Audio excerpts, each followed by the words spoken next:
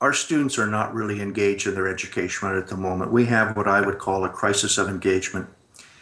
The current curriculum, as much as we have tried to reform it, is still not forward-leaning enough to really arouse the passions and interest of students. And this is true with science as well as other subjects.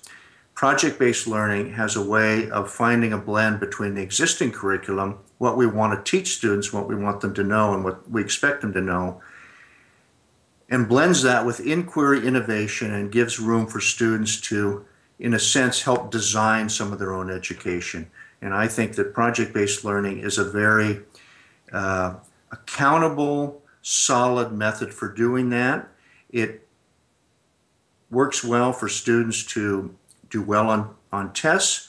It also teaches them to do things, to perform, and to really connect to the real world in a way that much of our education doesn't allow students to do right now.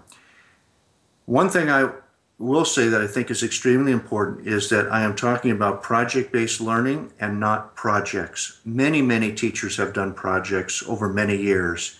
Project-based learning is a more sophisticated methodology that uses a focus question, what I call a driving question, a